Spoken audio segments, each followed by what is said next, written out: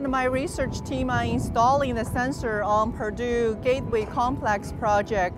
So in this project, we're working with Wilhelm Construction to help them determine the strength of the concrete of the beams and the columns. We placed 12 sensors and 6 of them in the beam and then 6 of them in the deck. The reason we put in the beam because in this particular project, as you can see, the beam is post-tensioning beam.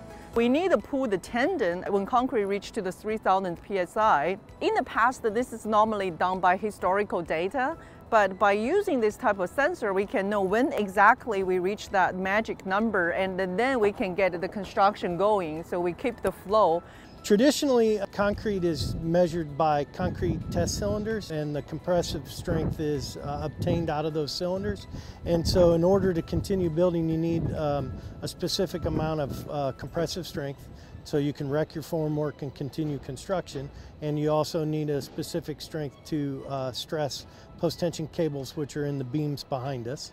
And currently, Wilhelm's been using concrete maturity sensors since 2009, and they give us a more accurate reading of what the in-place strength of the concrete is. The new sensors that we're using today, they're using a different method, and it's all about accuracy of in-place testing of the strength of the concrete. It's similar to the principle we used in the highway pavement project. The sensor is made of material called piezoelectric. The piezoelectric material can directly convert mechanical energy into electrical or vice versa. So by using this sensor, what we do is we ran through an AC current and then to vibrate the sensor. So therefore the sensor sends an acoustic elastic wave in the concrete. By measuring the resonant frequency of the concrete with that particular wave, we can understand the intrinsic value of the concrete, which is the strength and the stiffness. The methodology that we use currently, the mathematics was established in the late 50s, early 60s. So something new hasn't happened in concrete maturity since then.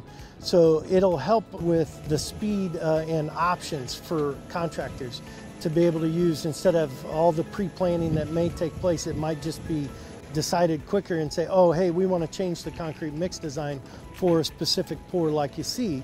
And instead of needing 28 days prior to, it'll help with the speed and accuracy of predicting the in-place concrete strength.